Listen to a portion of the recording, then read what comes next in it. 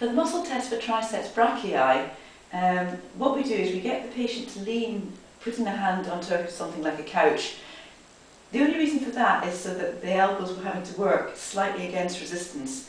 If they stood upright, then gravity would do a lot of the work for them. So now they're having to work a little bit against gravity. So what we do is they're leaning over slightly. We have the elbow flexed 90 degrees, i.e. midpoint, and the triceps are working. So what they now do is try to extend from the elbow, not from the shoulder, but from the elbow.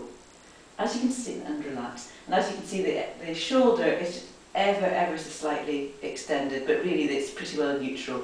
So we'll just do that again. So we're going to push against my resistance to extend the elbow, and that's the muscle test for triceps brachii.